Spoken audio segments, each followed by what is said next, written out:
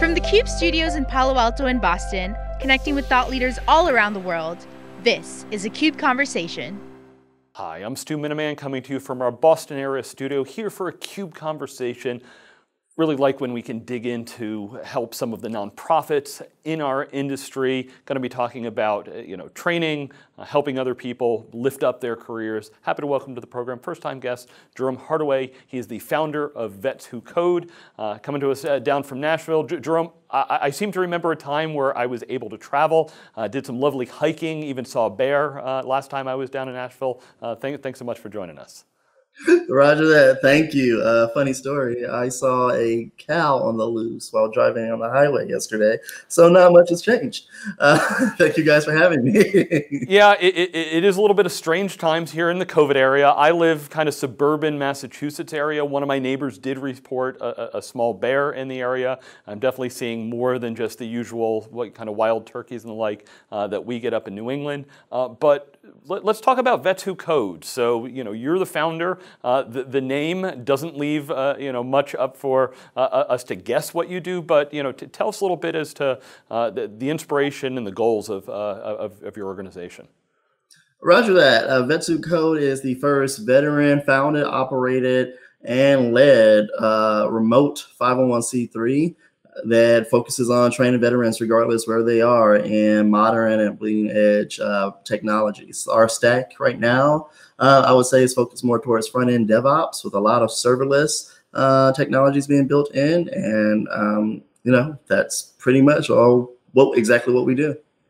Well, awesome. Been loving digging into the serverless ecosystem the last few years. Definitely an exciting area. Help us understand a little bit.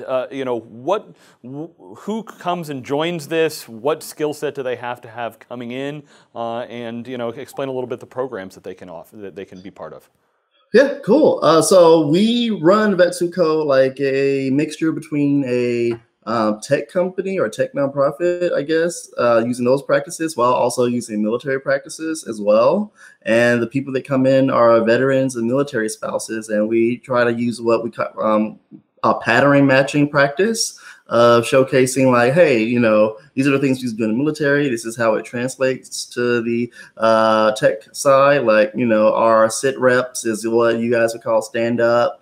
Kanban is what we would call like systems checks and frag orders, op orders, things like that.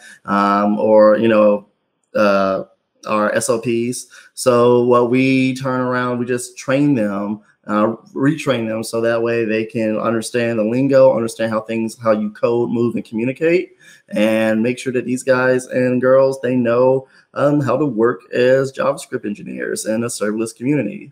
As of right now, we've helped 252 veterans in 37 states get jobs. Our social economic impact's been, I think it's at 17.6 million right now. So, and all from the comfort of their homes. I think that's like the cool and free. Those are like the coolest things that we've been able to do. Wow, that's fascinating. Jerome, I heard something that you've talked about, leveraging the military organizational styles. I'm just curious, there's in the coding world, a lot of times we talk about Conway's Law, which is that the code will end up resembling the look of the organization. And you talk about DevOps. DevOps is all about, various organizations collaborating and working together. It seems a little bit different from what I would think of traditional military command and control. So is that anything you've given any thought to? Is there some of the organizational pieces that you need to talk to people about moving into these environments compared to what they might have had in the military? Negative. I think the biggest misconception that we have is that people, when they're talking about how the military moves, they're thinking of the military of yesteryear, of 20, 30, 40 years ago. They're not thinking of global war on terrorism veterans and how we move and things like that. We understand distributed teams. We understand because that's what we've done in CENTAF and CENTCOM in Iraq and Afghanistan. So we are already doing a lot of this stuff. We're just, naming it different. So that's part of the thing that, we have as an advantage at Vets Who Code, because all the people who are educators, they're veterans who learned how to code, and they've been working in the industry and they know, and so when they're teaching, they know the entire process that a veteran is going to go through. So like that's how we focus on things, and so the organizational structure for us first term to second term veterans is pretty normal if you're coming out within the last, heck, 10 years. Yeah, absolutely. That's wonderful. And I've had the opportunity to work with plenty of people that had come from the military, very successful in the tech industry. Definitely tend to be hard workers and engaged in what they're doing. I'm curious, you talk about being able to do this remotely and that it is free. What's the impact of the current global pandemic, everything that's happening here in 2020, been on what you're doing and your resources? Of the impact, fortunately, has been nothing but positive. It's been crazy. We've gotten more applications. We have, people are seeing that during, I was the crazy person in the room when in 2014, when I was saying nonprofits should move to a remote first protocol, so that way they could have greater impact with less financial resources.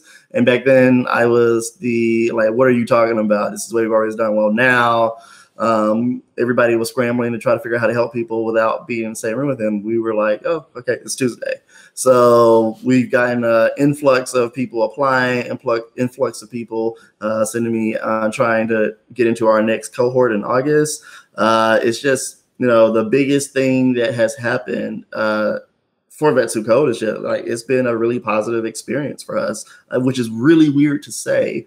But I think that's my doomsday Murphy's Law style of preparing. I assume that anything that can go wrong will go wrong. So I try to, prepare for that. So being open source, being serverless, being having everything in a manner to where, in case I was out of the situation, other people could operate. Having this distributed team, so there are other leaders that can take over and do things. It's all stuff that I guess I got from the military. So we were prepared because there was absolutely zero pivot for us. If anything, there's been more resources. We've been able to dive deeper in more subjects because people have had more time. We can dive deeper into AWS. We started a lunch and learn every 2 weeks. We actually have a lunch and learn next week with Dr. Lee Johnson, and she's going to be talking. We open that to all juniors and entry-level developers, regardless of whether you're a veteran or not. We just throw it on Twitter and let them get in. And that focus will be on tech ethics. We all know right now we've been leading the charge on trying to make sure people are supercharging their skills during this time frame. So that's what, it's been very positive. I've been working with Mashing Magazine, Front End Masters. Like I said, it's been awesome. Well, that's wonderful. Wish everyone had the mindset coming into 2020, because it does seem that anything that could go wrong has. Curious, once people have skilled up and they've gone through the program, what connections do you have with industry? How do you help with job placement and that sort of activity? That is the most asked question, because that is the thing that people expect because of code schools. Because of our educational protocols, we don't really need that issue because our veterans are skilled enough to where hiring managers know the quality that we produce. I live in Nashville, and I've only been able to place one veteran that I've trained locally in the community because FANG companies have snatched up every other veteran I've ever trained in the community.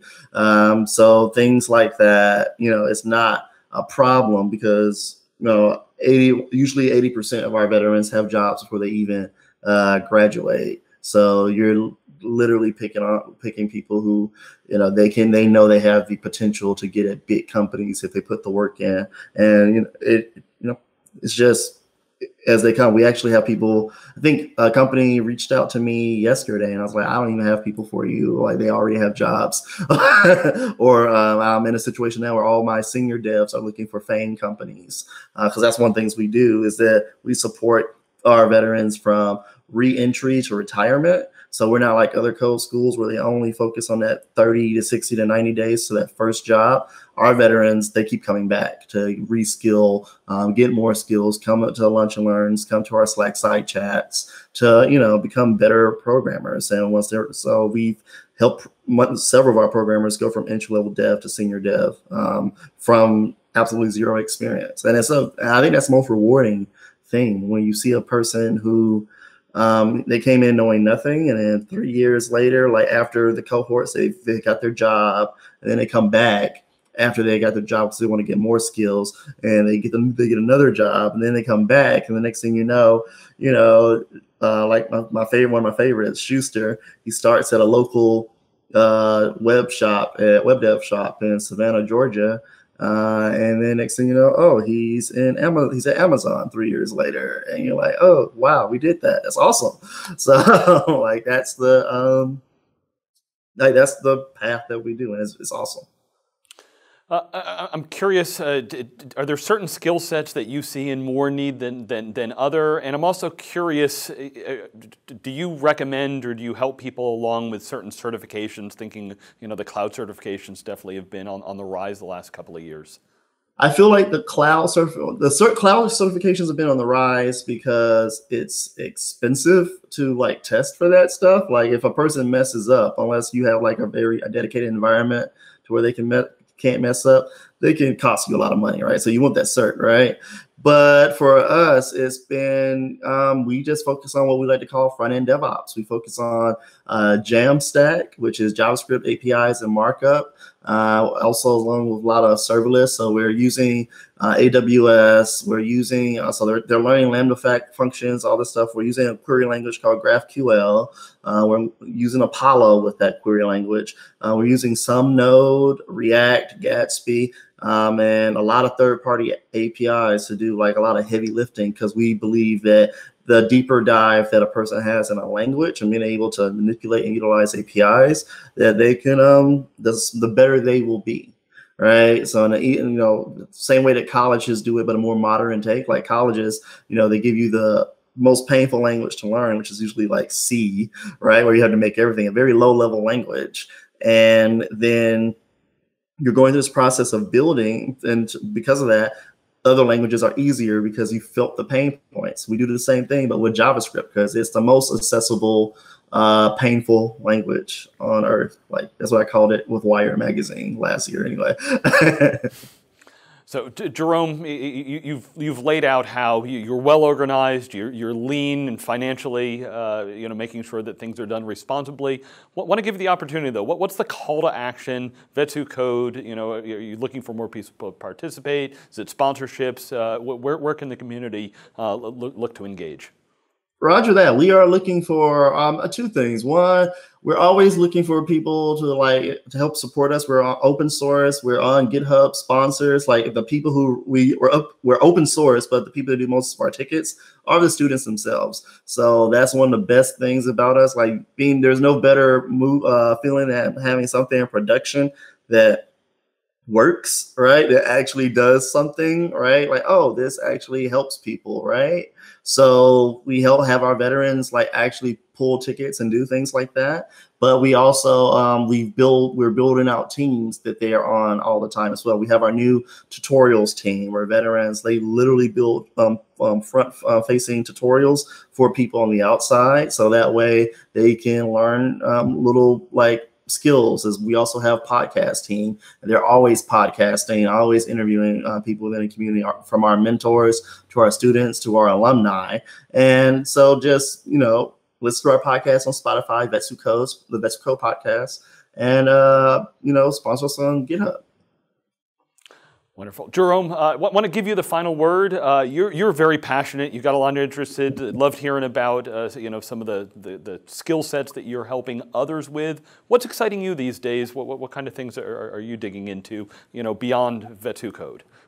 Oh man, everything's serverless, dude. Like as a person who was full stack and moved to front end, this has never been a more exciting time to learn how to code, because there's so many serverless technologies, and it's leveling the playing field for front-end engineers with just knowing a little bit of like server-side code and having DevOps skills and being able to work in a CLI, like you can do like Jamstack, and the people who are using it, like you have Nike, you have governments. It's such an exciting time to be a front end. So I'm just like, and just seeing also how people are like really turning towards wanting their data more open source. So that's another thing that's like really exciting for me. Like I've never been a person that, was very highbrow when it came to talking about code. I felt like that was kind of boring, but seeing like how, when it comes to like how code is actually helping normal, like average everyday people, and how, the culture as a whole is starting to get more hip to how, APIs like are running the world and how tech is being leveraged for and against them. I am like on fire with these conversations. So, and like I try to contain it because I don't want to scare anyone on TV, but like we could talk, like I talk for hours of that stuff. I love it. Well, Jerome, thank you so much for sharing with our community everything you're doing, and a wonderful activity, Vets Who Code. Definitely call out to the community, make sure, check it out, support it if you can, and ties so much in, Jerome. I've got a regular series I do called Cloud Native Insights that are poking at some of those areas that you were talking about, serverless and some of the emerging areas. So, Jerome, thanks so much for joining. Pleasure having you on the program. Roger that. Thank you for having me. All right, be sure to check out thecube.net for all of the videos that we have, as well as siliconangle.com for the news and the write-ups of what we do. I'm Stu Miniman, and thank you for watching theCUBE.